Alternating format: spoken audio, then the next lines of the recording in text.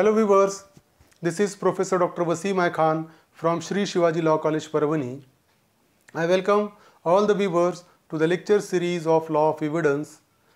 So today we will discuss section 22 and section 22A of admission in this particular video. So we have already discussed the previous sections of admission in the previous videos. You can watch those videos from my YouTube channel. So let us proceed towards our topic. When oral admission as to contents of document are relevant, section 22. So कब document के content से related oral admission admissible होगा, relevant होगा, section 22 में ये provision बताए हुए हैं. सो oral admission as to the contents of documents are not relevant. This is a general rule that oral admission relating to the contents of documents are not relevant. के document के contents से related oral admission कभी भी माना नहीं जाएगा. Unless and until the party proposing to prove them shows that he is entitled to give secondary evidence of the contents of such document. अब general rule ये है कि किसी डॉक्यूमेंट्स के कंटेंट्स को हम ओरली प्रूव नहीं कर सकते, ये भी जनरल रूल है. और किसी डॉक्यूमेंट के कंटेंट्स को हम ओरली एडमिट नहीं कर सकते उसके कंटेंट से रिलेटेड. अब करना है तो क्या, unless and until the party प्रोपोजिंग to prove them shows that he is entitled to give secondary evidence of the contents of such a document.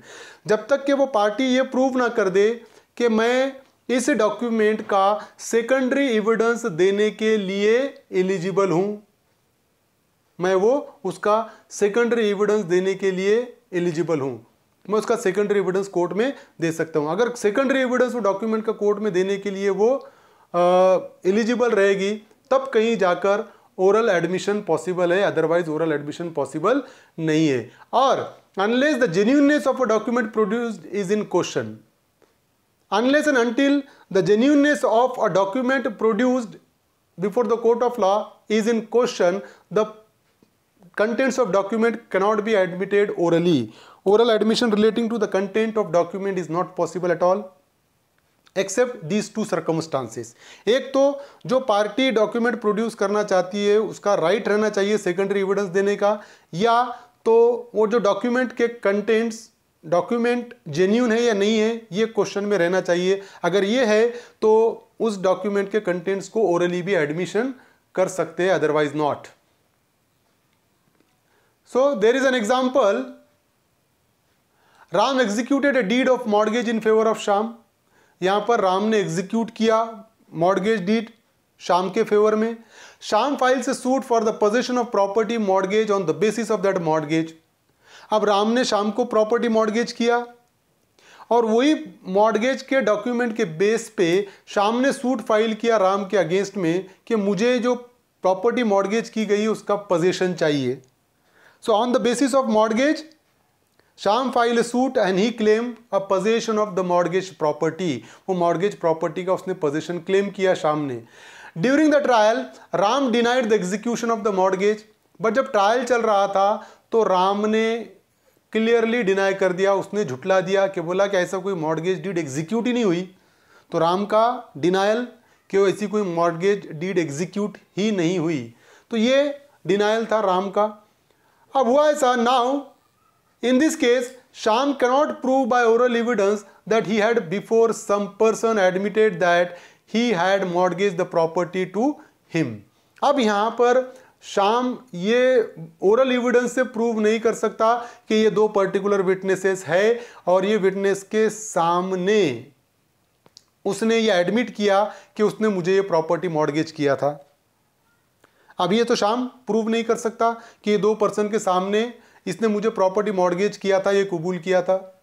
अब अगर श्याम को चाहिए, Shyam can prove the execution of mortgage and can get position of the property only when he files that deed of mortgage in the court and proves it.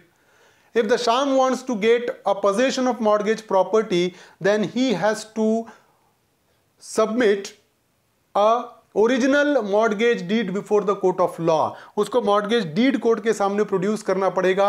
जब वो mortgage deed produce करेगा तभी court उसको property का position देगा.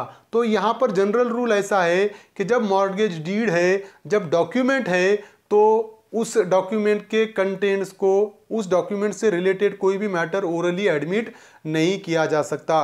दो person को लाकर हम खड़े नहीं कर सकते और उनको ये नहीं बोल सकते कि इनको पूछो कि ये इसने मुझे मॉर्गेज किया था प्रॉपर्टी, क्योंकि वो ओरल एडमिशन होगा। तो जनरल रूल ये है कि oral admission as to contents of document is. So when party is entitled to give secondary evidence of the contents of document.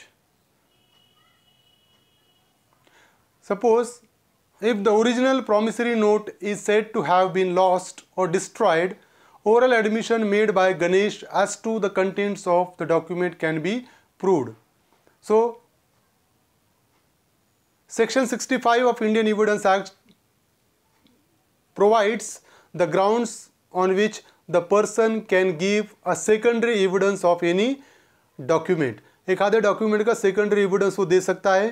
तो उसमें से एक ग्राउंड ऐसा है कि suppose if the original document has been destroyed और lost, under such a circumstances a person can produce the secondary evidence of that particular document. तो example में ऐसा ही है कि if the original promissory note is said to have been lost और destroyed, oral admission made by Ganesh as to the contents of document can be proved. यहाँ पर original जो promissory note है वो खो चुकी है या वो डिस्ट्रॉय हो गई है। तो उस सिचुएशन में अगर ये जो गणेश है, अगर ये ओरल एडमिशन देता है relating to contents of document, तो वो प्रूव किया जा सकता है सेक्शन 20 में। जनरल रूल ये है कि अगर डॉक्यूमेंट है तो डॉक्यूमेंट से के थ्रू ही प्रूफ किया जाएगा, लेकिन एक्सेप्शनल सर्कमस्टांसेस में जब पार्टी सेकेंडरी एविडेंस देने के लिए एलिजिबल है, उस सिचुएशन में वो डॉक्यूमेंट का कंटेंट्स को ओरली भी एडमिट किया जा सकता है। तो सेक्शन 65 में डिफरेंट ग्राउंड्स मेंशन करे वाले हैं कि suppose if the original document is in the position of opposite party and opposite party fails to produce that document after summons also. अगर अपोजिट पार्टी को नोटिस भी गई, नोटिस जाने के बाद भी अगर अपोजिट पार्टी ने वो जो डॉक्यूमेंट है वो कोर्ट में प्रोड्यूस नहीं किया, तो दूसरी पार्टी उस डॉक्यूमेंट का सेकेंडरी एविडेंस प्रोड्यूस कर सकती है। अगर ओरिजिनल गुम हो गया या चोरी हो गया तब भी सेकेंडरी एविडेंस का दिया जा सकता है। अगर ओरिजिनल, इस सिचुएशन में अगर ऐसा है कि अगर ओरिजिनल पब्लिक डॉक्यूमेंट है तो उसका सेकेंडरी एविडेंस एडमिसिबल है। सेक्शन 65 में डिफरेंट चीज़ें वहाँ पर मेंशन किए हुई है। तो जब भी अगर एक आधे पार्टी का राइट है सेकेंडरी एविडेंस देने का, तो उस सिचुएशन में डॉक्यूमेंट के कंटेंट्स को ओरली एडमिट किया जा सकता है। Oral admission relating to the contents of document becomes relevant under such a circumstances. Now where the genuineness of a document is in question, then the oral admission as to contents of document becomes relevant where the genuineness of a document is in question. तो document के contents को से related oral admission relevant हो जाएगा, but कब? अगर किसी document का जेन्युइननेस अगर क्वेश्चन में है, कोर्ट के सामने डॉक्यूमेंट जेन्युइन है या फेक है, अगर यही क्वेश्चन है कोर्ट के सामने, तो उस सिचुएशन में ओरल एडमिशन भी एडमिसिबल हो जाएगा। So suppose if Ganesh alleged that the promissory note was not signed by him or that his signature has been forged, तो यहाँ पर it was the contention of Ganesh that the promissory note was not signed by him। यहाँ पर गणेश का ऐसा contention है कि जो प्रॉमिसरी नोट है उसको उसने सिग्नेचर नहीं किया, और that his signature has been forged, और जो सिग्नेचर है वो फोर्ज्ड है, वो उसकी सिग्नेचर नहीं है। That is the contention of Ganesh. अब यहां पर सिचुएशन ऐसी है कि जेन्युइननेस डॉक्यूमेंट का, प्रॉमिसरी नोट का जेन्युइननेस क्वेश्चन में आ गया, क्योंकि गणेश ने डिनाई किया कि ये मेरी सिग्नेचर नहीं है, ये सिग्नेचर फोर्ज्ड है। अब हुआ ऐसा, Shyam can prove the oral admission made by Ganesh as to the contents of promissory note. तो जो कंटेंट्स है, जो श्याम का जो गणेश का कंटेंशन है, वो श्याम क्या कर सकता है? Can prove the oral admission made by Ganesh as to the contents of promissory note. तो श्याम उसको प्रूव कर सकता है ओरल एडमिशन को, जो गणेश ने जो बोला है कि ये मेरा सिग्नेचर नहीं है, ये फोर्ज्ड डॉक्यूमेंट है, क्योंकि जेन्युइननेस यहाँ पर क्वेश्चन में आ गया। तो ये जो है इस सिचुएशन का एडमिशन रिलीवेंट हो जाएगा सेक्शन 22 में। Now section 22A.